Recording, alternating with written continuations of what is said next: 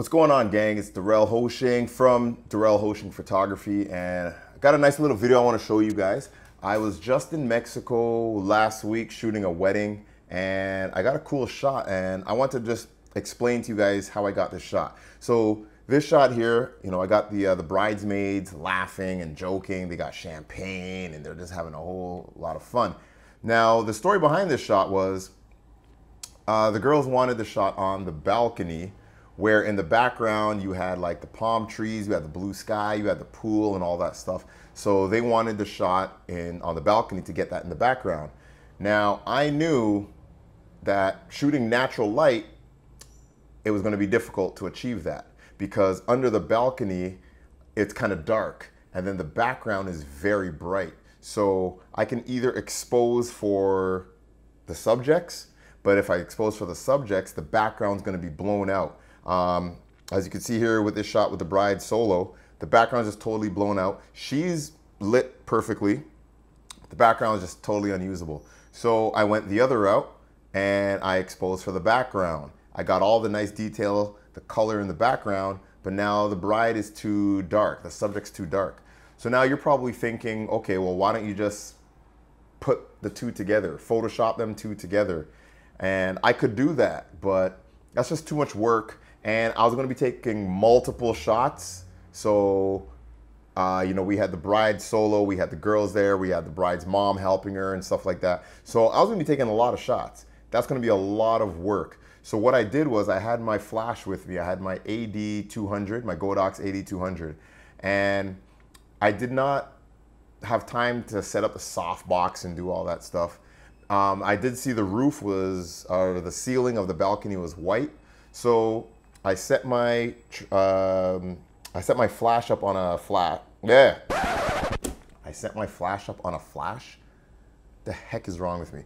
I set my flash up on the light stand and I just bounced it to the ceiling. I don't remember what my flash power was, but my settings for this shot were, so I was using the Sony a7 III. I was using the 28mm f2 lens. I was at f2. 8,000th of a second at ISO 320. I did that and I bounced my flash off the ceiling. I don't remember what my flash settings were. I apologize for that. But when I bounced the flash off the ceiling, I got this shot and it just looked fake. It looked like it was a painted backdrop, or it was just superimposed or photo, whatever. It did not look real, but it was real. So I was able to get multiple shots with that exact same lighting, same background. It looked really cool. It wowed my clients when I showed them. They were just like, whoa, this looks Photoshopped. This doesn't even look real. You're the best photographer, blah, blah, blah, blah, all that stuff. And that's how you wow your clients, by doing stuff like this with off-camera flash. You wouldn't be able to get this natural light. It doesn't matter how much dynamic range your camera has. You're not going to be able to get this quality without off-camera flash. So that's a cool tip. You can either bounce it, or you can, if you have a softbox, you can use it to the side or whatever in front. You can use a softbox as well. You can use bare flash. Either way is going to work. I wanted the soft look. There was multiple girls, so I wanted an even spread. So the ceiling was a perfect diffuser. It spread the light evenly. Each girl was lit evenly.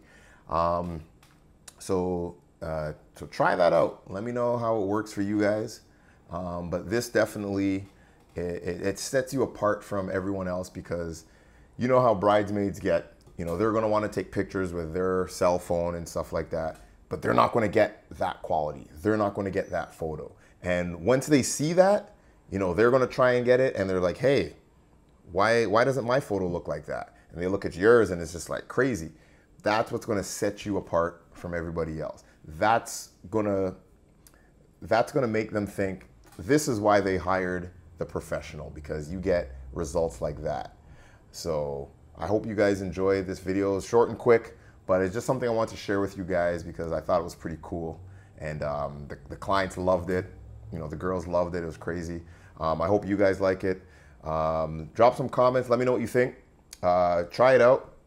Let me know your results. Let me know how it worked for you. Let me know how your clients reacted to your photos. And thanks for watching, guys. Don't forget to subscribe. Don't forget to like, share, all that stuff.